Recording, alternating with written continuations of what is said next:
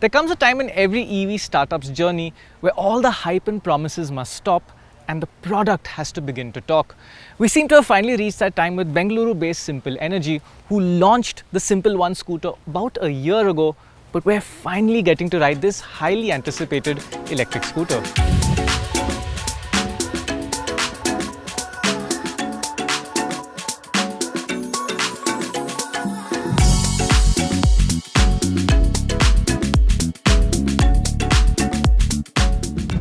As it turns out, the company only let us ride its scooter on a very short loop within a gated housing society outside Bengaluru. That means that we'll only be able to share a first impression of this scooter today, and a detailed road test will only be possible when Simple lets us ride its scooter on public roads. So it seems like today is going to be more of a preview than a review, but in one way that is a good thing because the scooters we have here today do not seem to be fully finished. Unfortunately, this has become the way of most EVs we ride these days. But the good news here is that the fundamentals underneath in terms of the motor and the chassis, they do seem to be in a good place. Simple Energy claims that this will be the fastest electric scooter when it goes on sale, and the specifications certainly back that up. Their in-house developed motor produces similar power figures to the Ola S1 Pro, but it's the torque figure that is unrivaled in the e-scooter space. The company claims a segment-leading 0 to 40 acceleration time and a top speed of 105 km per hour. Those figures are impressive, but what stood out to me is that the accelerator response in all four of the riding modes is smooth, predictable and easy to use. That being said, the top two modes did display a slight overrun where the scooter continues to accelerate for a fraction of a second after you close the accelerator. To Simple's credit, a smooth and predictable accelerator response is something that most EVs struggle with, and this scooter is already much better than most EVs that we have tried. The company says that this mild overrun issue will be fixed by the time the scooters go into production. Now, even in the very limited space we had to ride today, this scooter was able to comfortably cross 80 kph in its top sonic mode.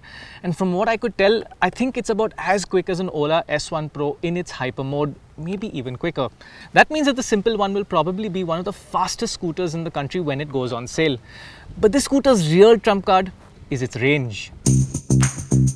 With a total battery size of 4.8 kWh, the Simple offers vastly more capacity than any other two-wheeler EV on sale today. But that's not the only tempting detail.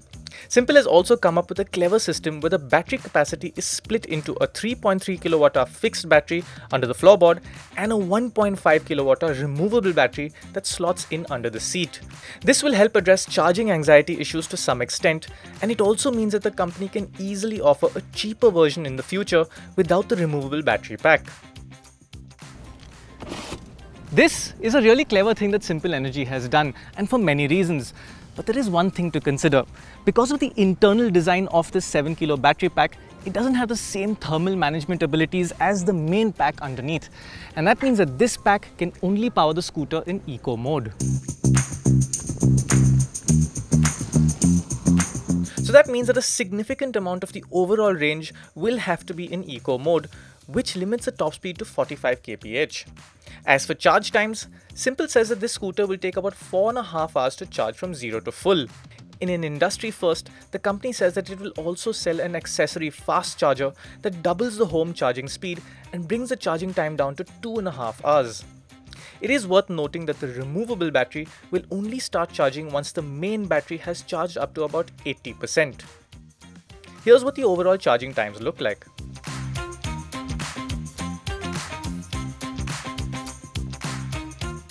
So the performance is strong and Simple promises market-leading levels of range. But another thing that comes across as quite impressive in most areas is the chassis. This steel tubular chassis is also an in-house design by Simple, and the company has done a good job with the brakes and suspension setup. The brakes are powerful but easy to modulate, although we did notice quite a bit of chassis flex at the steering headstock under hard braking. The company says that this will be fixed by the time the scooters go into production.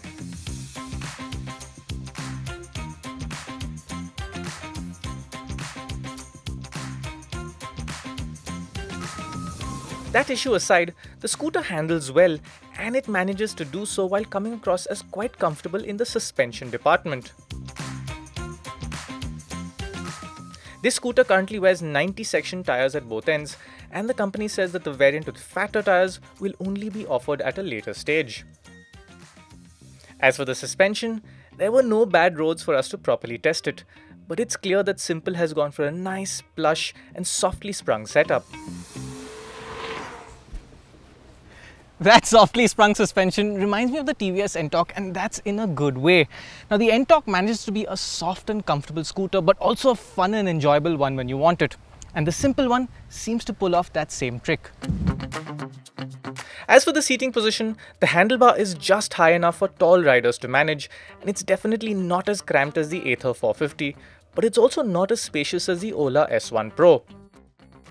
The 775mm seat height is good for short riders, but the shape of the seat could improve because it makes the rider slide forward and it doesn't leave much room for bigger folks. Simple says they are working on this. As for what's under that seat, the storage space isn't segment leading, but it is quite good nonetheless. The company's portable charger design isn't complete yet, so we can't show you how much space it will occupy in there. Those of you following the Simple One's journey for a while now will have noticed that this scooter looks a little different to the one that was launched in August last year. And that's because quite a few things have changed. And some of those changes are rather drastic. The changes made to the scooter in the last 1 year include new LED lights at the front and rear and some design changes to the bodywork. That alone is quite significant, but the company didn't stop there, and they also made a 2-degree adjustment to the steering rake angle as well as modify the swing arm pivot angle. Those are serious changes to the chassis, but that's not all either. Last year, this scooter was running a chain drive system, but the company has now wisely moved to a belt drive, and that will prove to be quieter and lower on maintenance. In all of this, the scooter has gained 5 kilos, taking the total claimed weight to 115 kilos, which is still about 10 kgs lighter than the Ola. But it turns out that Simple still has more work planned for this scooter. For example, the belt drive that is currently exposed will be fully enclosed on the production scooters, and the company is also working on the motor regen functionality, which is almost completely turned off on our test scooters. Simple's smartphone app is not ready yet either, and the 7-inch TFT may have a slightly different layout with bigger icons for the ride modes when the scooter goes on sale. The display software itself is still in beta test mode, and a number of features like Bluetooth, cruise control, and even some basic touch functionality were not operational on our scooter. The battery charge indicator was also quite buggy, and it would sometimes jump back up to 100%. Another thing that needs to change, and quickly, is the level of quality and finish for the plastics all around. Now I think that this is a really nice looking scooter. It has sharp lines, it looks fresh, and it has a great sense of proportion. But when you start to take in the finer details, that's when things start to look rather rough. The Simple one certainly looks reminiscent of the Ather 450, which is no bad thing. Just like the Ather, this also has a premium looking side stand, a nice front number plate mount, and a beautiful aluminium swing arm. However, there is a lot of improvement that needs to happen in other areas. The body panels had rough and unfinished edges, there were large panel gaps in places, and some of the plastics were coming loose altogether. Simple's charging flap design looked unfinished and felt flimsy to use as well. It was also quite strange that the company did not want us to ride the scooter in the rain or even let it get wet. Now some of these issues should stabilize once production begins, but clearly there is a lot of work to be done here and seemingly not a lot of time. The company says that it wants to open test rides soon, and it estimates that the first customer deliveries should begin by September or October.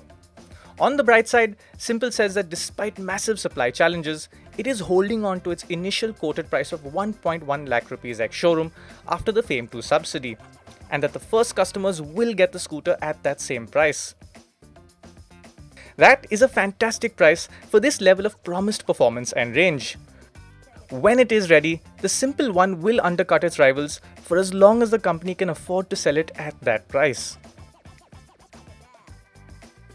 There is a lot going for the Simple one, and it's clear that this company is genuinely trying to address the issues of usability, range, and price. I also believe that the basic fundamentals mostly seem to be in place, but from what we've experienced today, it is clear that Simple still has a huge amount of work to do if it wants to address all of these issues before customers start getting their scooters. Then there's also the fact that this completely new company still has to prove its ability to manufacture at scale. As for me, I'm waiting until we can properly test the final version of this scooter that will go out to customers.